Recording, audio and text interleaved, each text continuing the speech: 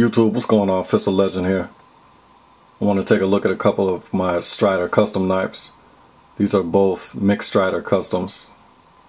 I would have to say that in terms of custom knives, Striders are probably, Strider knives are probably at the top of my wish list. I really like what they offer. I think Mick and Duane are both just crazy talented in their abilities and in their imagination. I love the variety of models that they offer, and I love the variety of blade steel that they offer. It really makes it fun as both a collector and a user. I mean, you have endless, you have endless options in what you want, and I really like that. There's other knife makers out there that I really like, and of course, needless to say, there's a ton of talented knife makers out there. For me personally, Strider is definitely kind of at the top of the game, along with some other ones out there. So needless to say, Striders are ones that I actively kind of go after. So neither one of these are users for me. I do have quite a few Strider users that I carry around. Like I've said before, I'm not a hard use dude. You know what I'm saying? My job does not require me to be out there in the elements using a knife hard every day. I just use them for everyday little menial tasks. So I could probably carry these, but I don't choose to. I have other knives for that. But in any case, I'll just take a look at these real quick. The one on the bottom is an MSC Mick Strider Custom SMF. Alright, it's a 9-inch blade overall, 5-inch handle, 4-inch blade. So it's definitely it's definitely a big knife. Alright, and I have the lock sides facing the camera right now, and you'll see that they're both titanium, orange peel textured, anodized on the SMF right here. I'll take a look at it. This blade's got a lot of lint on it. This is a CPM 3V steel. I don't know if you can see that right there. And 3V has got great retention and great durability. However, it's not so good with corrosion resistance, so I keep it oiled up. And of course, that oil is attracting every little piece of lint, as you can see right there. But what are you gonna do? Yeah, look at all that lint. I believe that I talked with Duane at the Blade convention, the Blade show a few months ago, and he told me that CPM 3V is about three times more durable than S30V, but that it's much easier to corrode than S30V. So you've got give and take. You might what is it, the vanadium, I think, vanadium 3V, vanadium. I'm not even going to start acting like I know anything about metallurgy, but it's got an element in it that, while it makes it vanadium or something like that, let me just shut up. Let me just shut up while I'm ahead, because I know there's going to be some genius who's going to come on and blast me for it. So I'll just stop it right there. Go check out my man over at Neptune Knives, because that cat really knows what's going on with blade steel, and he'll really let you know what the deal is with that. I don't even know, and I'm not even going to pretend to know. Alright, so we'll just rewind the tape and pretend I never said anything about it. My point is that because it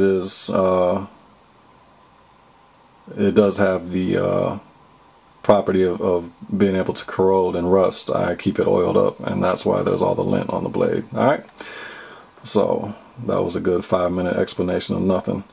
You see the Mick Strider acid etch signature right there. It's got the concealed carry G10 texture. I'm not a fan of this, I have to say, for me personally. There's a lot of people that love it. For me, it's just too slippery. And while I said, man, I'm just stumbling over my words right now. I'm just trying to get this out too fast. But not enough grippiness for me. If I did ever have to have a knife, primarily as a defensive tool, which is what I would carry a knife this size for, I would want something that feels a little more secure in my hand than this smooth orange peeled titanium and this really thin, smooth G10 texture. But since this is a collector for me, that's neither here nor there. Alright, nice compound grind. 6 grinds total. 1, 2, 3, 4, 5, 6. And any of you who are Strider collectors or users, or who have Strider knives, I'm sure you all notice as well as I do that the quality of Strider knives just goes up and up every year. I mean, it's a true testament to how much these guys are dedicated to their craft, because they just keep getting better and better. I mean, these grinds, look at that. I mean, you can really tell no difference from one side to the other. Just almost perfect symmetry. So they're really doing big things over at Strider. Alright. So that's the SMF. And then it's Big Brother, and it's about 10% larger in size. This is the XL SnG. Alright. And this is really a pretty knife. Alright. Sculpted titanium, also anodized. And then sculpted carbon fiber on the other side. Let's get it to focus. See that nice weave texture in the carbon fiber.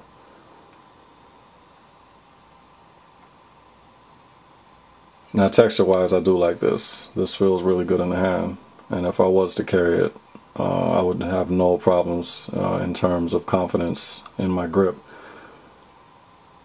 But like I said, neither one of these, I don't carry either of these. There are people, I know people personally who do carry their Mick Strider customs. I don't. These are just collectors. Alright. This is S30V steel. And this blade is two-tone. So you'll see the flats are stone-washed.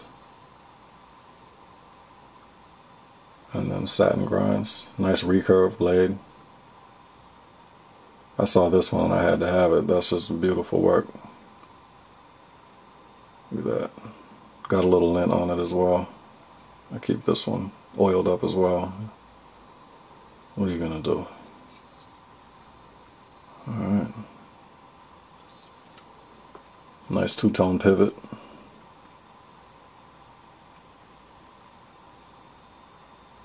Polished, two-toned. Nice little attention to detail. Subtle, but nice. I think the only thing that would really make this pop for me would be if they had done something different with the hardware.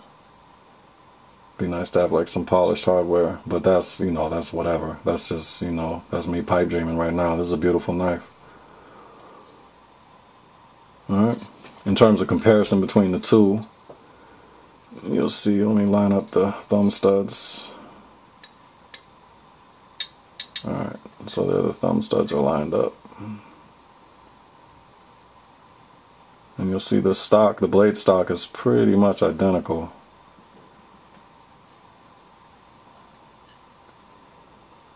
Alright. Then obviously you see the obvious difference in length.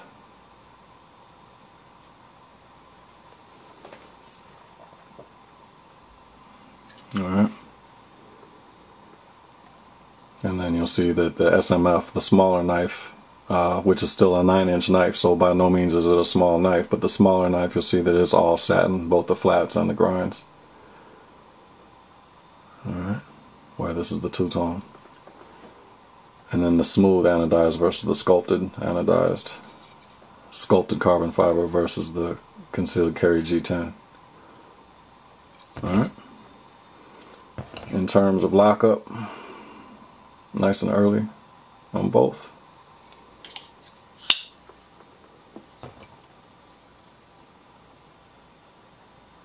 Right down the middle. With the very narrow profile of the concealed carry, you'll see the thumb studs stick out a little bit, which is nice. If that's what you're into, if you like a real slim profile that you really can't feel in your pocket, then this is the one for you. If you want a little more texture, a little more grippiness, this definitely isn't the one for you. But if you want a real thin profile knife that just hides, it just disappears in your pocket, the concealed carry is the one for you. Alright. Again, nice early lockup. Right down the middle. Just perfect tolerances. top notch in terms of fit and finish. Alright, and obviously width is a little bit more substantial in the XL. You have a little bit more material on each side to be able to achieve the texturing, the sculpted texturing on each. Alright. If I line them up at the top. Alright.